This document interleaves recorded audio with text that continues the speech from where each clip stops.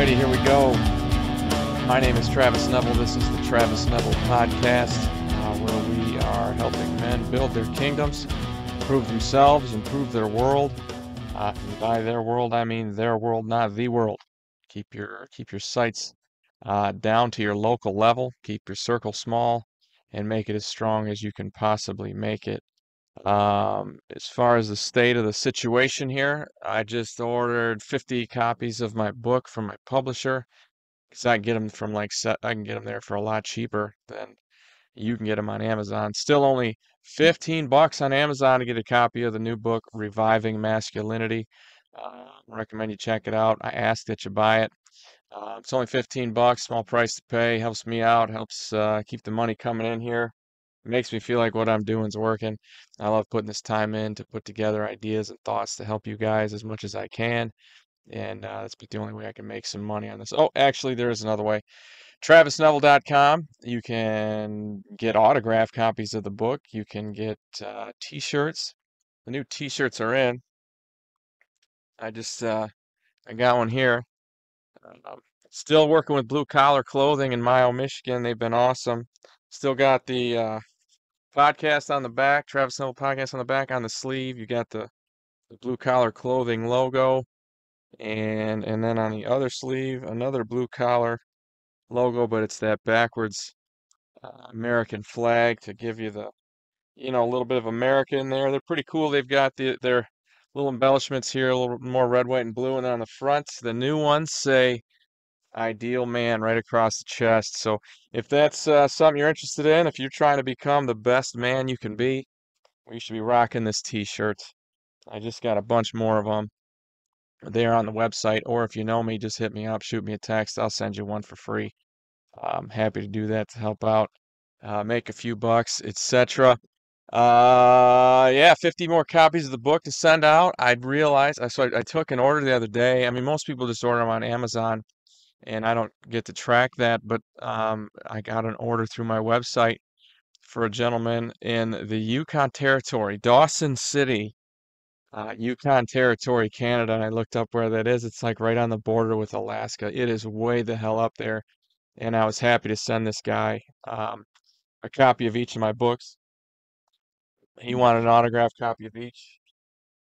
So I sent them to him, and that made me feel good, but it was my last copy. Like, I gave him my personal copy. That's what I sent to him for the Reviving Masculinity. I had a few more Johnson methods hanging around, but yeah, that was cool. So it's all over the place, man. It's in India. I've shipped to United Kingdom. I've shipped to Australia. I've shipped to Germany. Um, yeah, lots and lots of places. I'm excited about that, and I had to order some new books. So that's where we are with the state of the situation. Um, yeah, we're moving along. I got the house is coming. Um, sorta like I think it was Monday of last week. My concrete guy was there working on building block, still working on my foundation, and nothing has happened since then.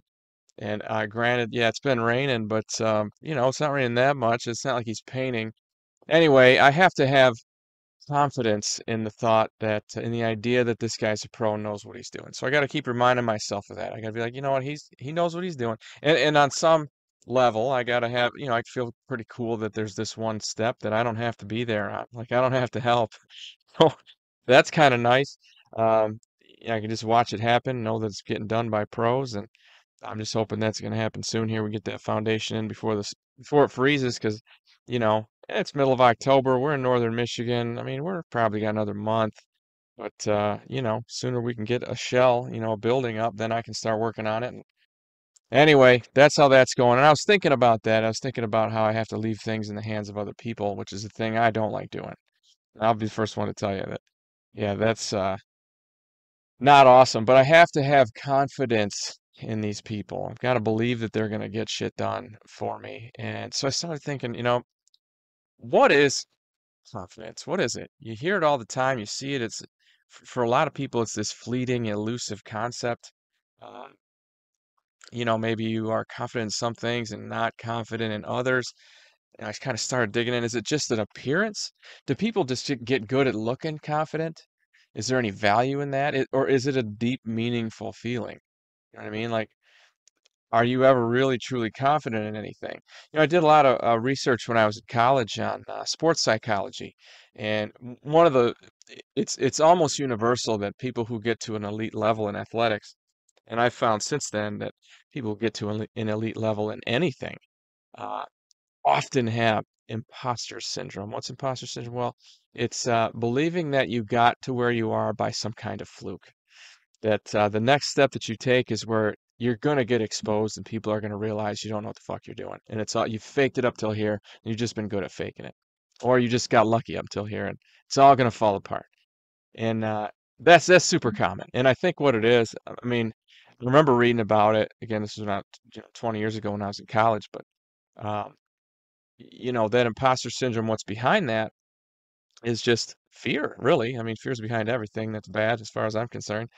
That's why chapter one of the first book is called Beat Fear. But um, I think I think this the research that I do, the research that I've done on confidence points me to this. And we talked about this before. If you're going to be a leader, and leadership and manhood are exactly the same thing. I mean, there are just only tiny little differences. Basically, if you're a man, you are always leading, right? So if you're going to be a leader at all, sometimes you're going to have to make it look like you're confident when you're not. You know what I mean? Like that phrase, fake it till you make it. Um, there's some truth to that. If you can, and it isn't just like a sales thing. It's not like I'm fake, I'm trying to con people. That's not what it is. If you're in a leadership position, that means that you're leading people. And those people are going to be more successful if they sense confidence on your part. If you're the one who's making the decisions and moving them in the direction that you're moving, if you're confident in that, they'll feel better.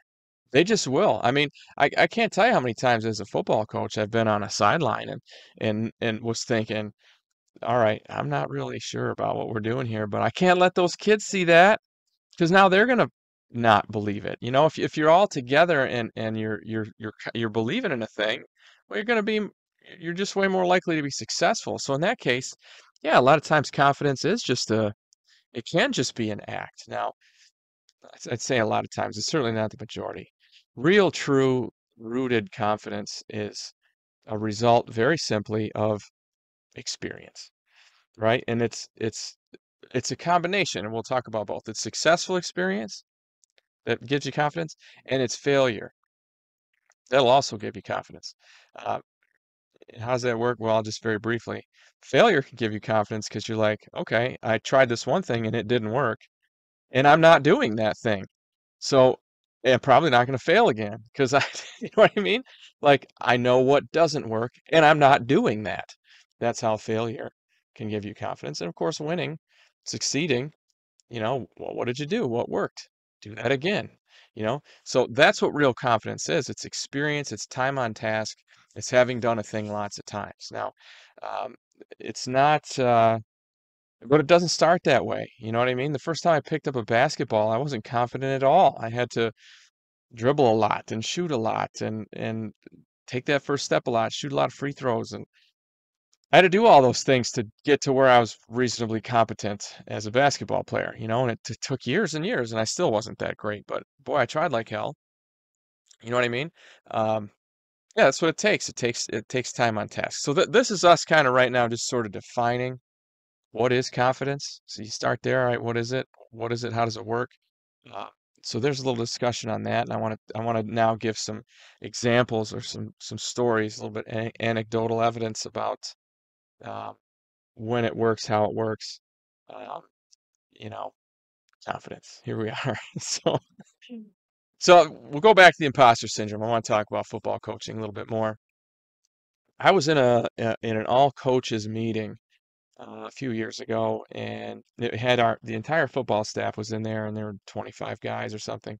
And I had one of my assistants came up. I think he was my assistant at the time. He might not have been, but came up and he was talking about how um, he just didn't know. He knew that he didn't know as much as the coaches around him. He knew that he wasn't experienced enough, so he just was trying to learn and learn and learn. That's why he didn't say anything. He never said anything in practice. He never said anything in meetings because he was just trying to learn. Well, I like that idea. I like that idea of, hey, when you're first starting, which this guy, I think he was only a year in with us, but he had football knowledge prior. Anyway, I like that concept of, hey, learn before you teach. But unfortunately, coaching football, coaching at a high school level like we were doing, you don't have that luxury of sitting back like Aaron Rodgers and just getting good at being a quarterback for 4 years under one of the best, or 5 years, or however long Brett Favre was starting in front of him. You got to start, you got to play right away. You know what I mean? You have to be getting that, making a contribution, right? So what I told him was this, and I had a long conversation with him on the side, but I also sort of called him out in front of the whole staff. What I said was, it wasn't really to him, actually, it was to everybody. I said that, when you, in front of a group, when you share a thing, say you're at work and you're in a meeting and you have an idea.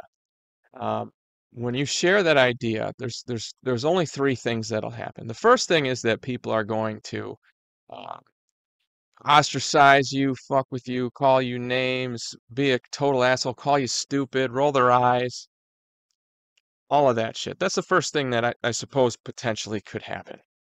And here's the thing, if you work at a place where that could happen, you need to get a new fucking job because you're working around the wrong types of people where there is no leadership, there is no organization, there is no unified solidarity that, hey, we're all on the same team trying to accomplish the same goal here, and we are only interested in things that will help us. And ridiculing people helps no one. So if you are at a place where that's going to happen, go somewhere else, and go somewhere else immediately, okay? Because you're in a toxic, poisonous environment. So let's take that off the table. Let's assume that you're someplace reasonably productive, right? Someplace that's efficient and interested in getting better. So the only other two things that could happen are, number one, um, you could be wrong, okay? And by wrong, most of the time, that usually just means that you're the minority. Your idea is one that lots of other people like a different idea more. Okay, so but we'll just call it wrong for the sake of this conversation. So that's item one. You could be wrong. And what is the outcome there? Okay, uh, number one, you have maybe exposed some minds in that room who hadn't thought of it before about a minority idea that hadn't been brought up yet, about a thing that no one else had thought about yet. And maybe it can be some sort of contribution. So, you know what I mean? So that's a positive. The other thing is, well, let's just say you're wrong. Okay. Now you learned.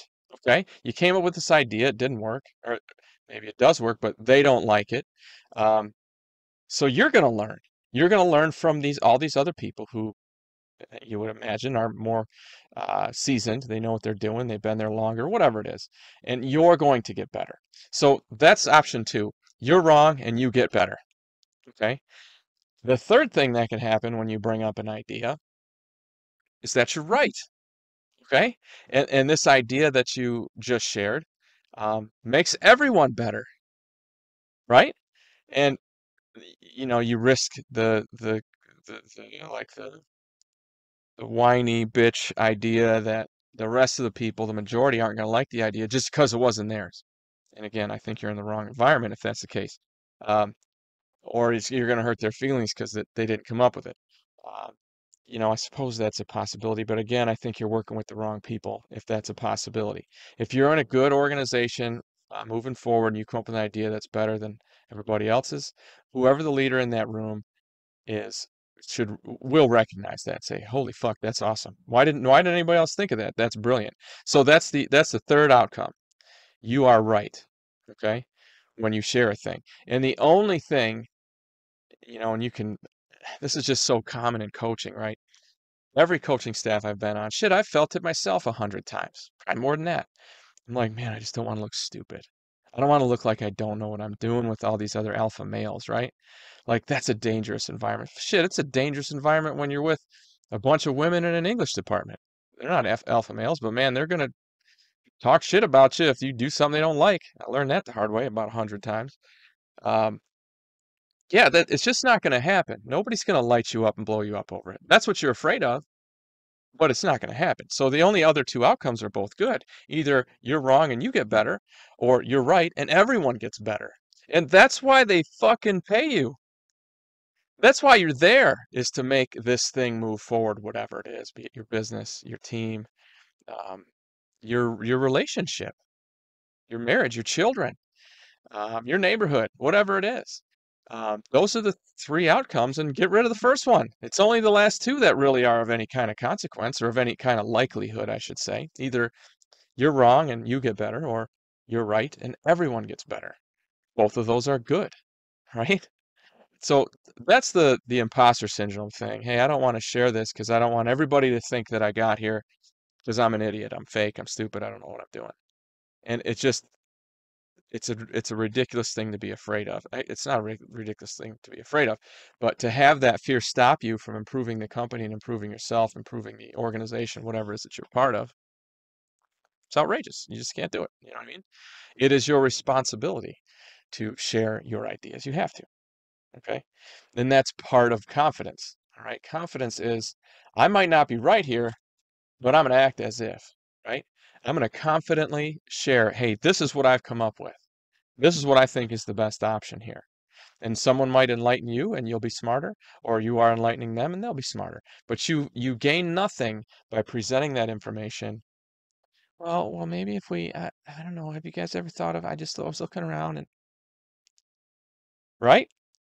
How you present it goes a long way. So this is what imposter syndrome has to do with confidence. All right. Sometimes you got to fake it till you make it. Sometimes you got to look like you know what you're talking about, even if you're not 100% sure yourself. All right. And there's lots of times in life when you're, well, shit, that's our best idea. Maybe it's not that good, but we got to do something, right? Teddy Roosevelt said that um, the worst thing that you can do in any situation is nothing. The best thing, he said, is the right thing. The second best thing is the wrong thing. And the worst thing you can do is absolutely nothing at all.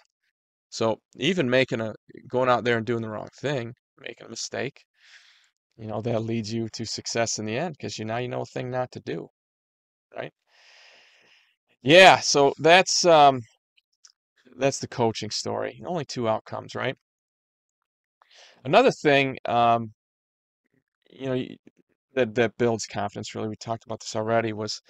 Is that experience. So, like, let's get for an example here in your relationship. You have two different ways. Let's start with your job. Let's start there. There's two different ways that you can go to work. And if you guys remember the Office Space, remember the movie Office Space? Great shit, super funny. A lot of truths in there. Good stuff. Um, I remember the main character, saying, I've got four bosses, which means that every time I make a mistake, I got to hear about it four times. So really, my motivation isn't to do a good job every day. It's to avoid getting yelled at. And that's only going to make you work hard enough to not get fired, which I would call that absolutely bare minimum, right? And again, that's not what they're paying you for. Uh, so yeah, that again from Office Space, that's the idea. Work only hard enough to not get fired. That's one way to operate.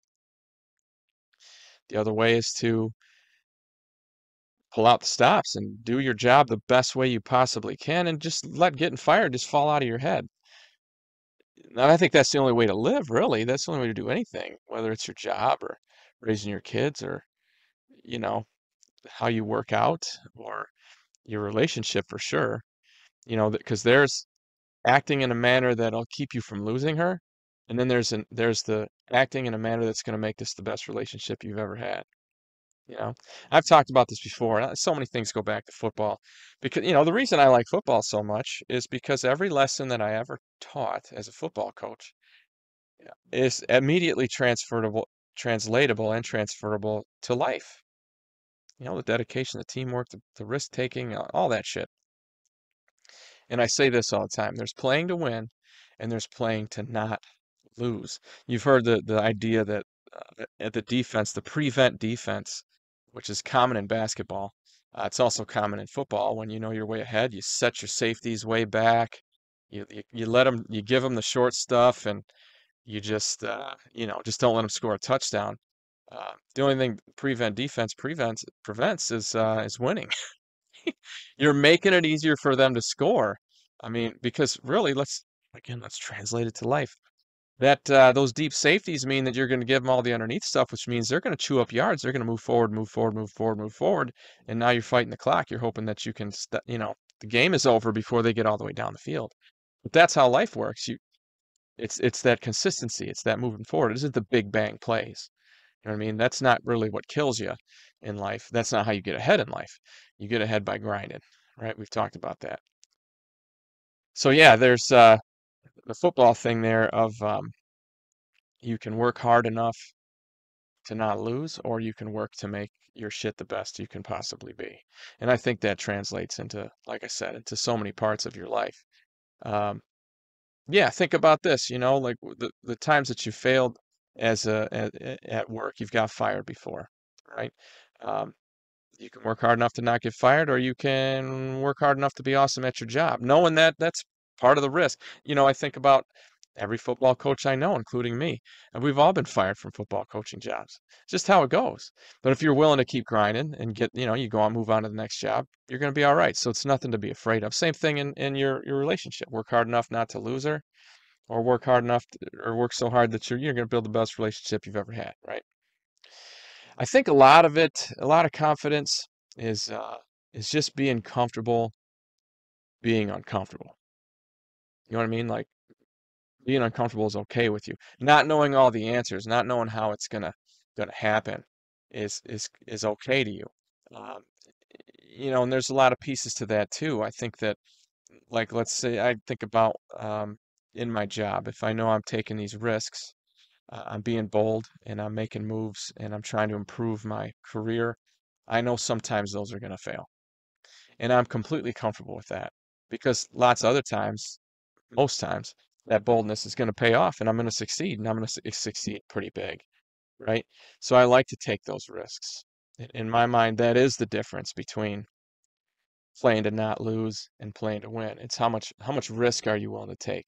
And I love it, man. I love to take risks. I talk about that all the time. I'm not a big gambler. Gambling isn't really enjoyable to me. Now I've got a DraftKings app on my phone, and I like to bet the NFL. I don't bet more than $10 a bet. I bet like 2, 3 bets a week. And this last week I got beat up. Like I lost all my bets, but the week before that I won every one of them. Um, because you know what, I like to take the long shots, and I know that's how I work. So, limit my losses, etc. But I like to take those risks, and I think that translates really well into life. You know, um, the more risk you can tolerate, probably the more confident you are, right? Because if you can't handle the risk, you're losing your mind. You're like, okay, this is too stressful. Well, it's probably because you don't have a lot of confidence in it. And sometimes you can source that. Like for me with the gambling. Um, I start the year with $100 in my account. Maybe like last year, halfway through, I had to put another $100 in. And by the end of the year, I had, I don't know, $75 left or something like that. And I bet it all in the Super Bowl and I lost it. So I spent $200 for the whole football season. I had a lot of fun and I had $0 left at the end. Thanks, Rams, for not covering. And, uh, it just, but it was fun. I enjoyed it. I enjoyed it. That risk to me, you've got to decide what your tolerance level is for it, and it's going to be directly related to your confidence in it. And sometimes confidence is stepping back and looking at the diversity of your life. The, how diverse are your investments, right? Like I've got a great personal life. I've got really awesome friends, a great family. You guys know I'm working on this house. I've got my business pursuits. I've got two different businesses, two different things that pay me pretty well. And then I have, the book stuff like this. And, I'm actually starting to make a little bit of money, which is kind of cool. Uh, but so if one of those goes down, I don't, it's okay. I've got two other things there to hold me up as far as the money, right? And with my personal relationships, if I lose somebody for whatever reason over a misunderstanding or something, which I think is an unusual circumstance. All of my friends have been around since the 80s for the most part. Um, it's not that big of a deal. I've got lots of other friends. I hate saying it that way. I don't want to cheapen it that way, but it makes it easier to be real honest with somebody. For example, if you've got to tell one of your buddies some shit that they don't want to hear, but they need to hear it, it takes a lot of courage on your part to tell it to them. And I think I know that's love. To take the, hey man, I'm willing to risk our relationship to do this thing that I think is going to help you. Talk about my buddy Dixon, who did that for me right before I got married. He's like, man, you need to get the fuck out of that relationship. She's gonna wreck you, you know. And he knew it would risk our relationship, and it did for a while. And I should have fucking listened. He was right. You know what I mean? Took a lot of balls to do that. And I really appreciated that from him. I mean, in the end, I did. Looking back on it, I still appreciate it today. Um, yeah, so there's the risk, right? And again, you can tolerate more risk if you're confident in the rest of your life. If you feel like you're strong in other places, well, then you can take a little risk on this, a little risk on that, and you're okay. You know, you are not your career, for example. You know, what you do to make money, that isn't who you are.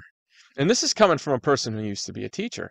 And teaching is one of those things where you don't say, I do teaching. You say, I am a teacher, right? It kind of is a big part of who you are, right? And it was tough for me to lose that. It was tough for me to not be teaching again. But I learned that what I just told you. What you do for a living is not who you are.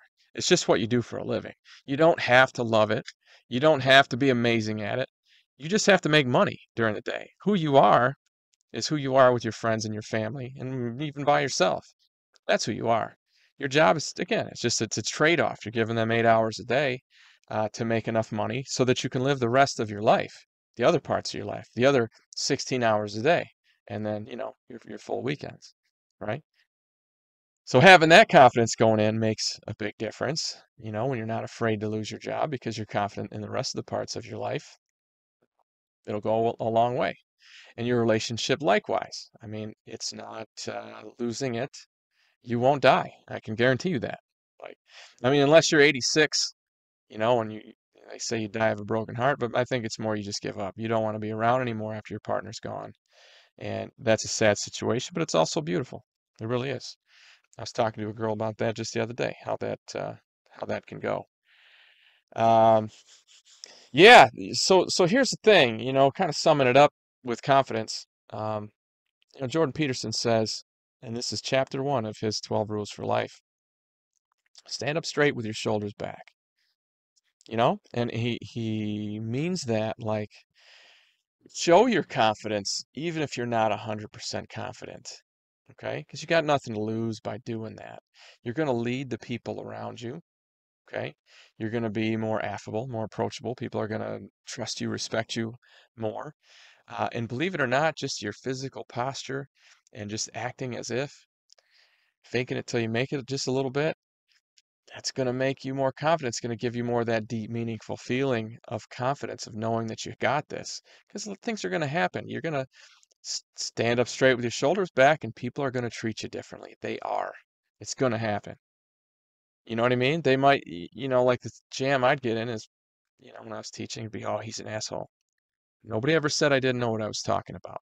Nobody ever said that.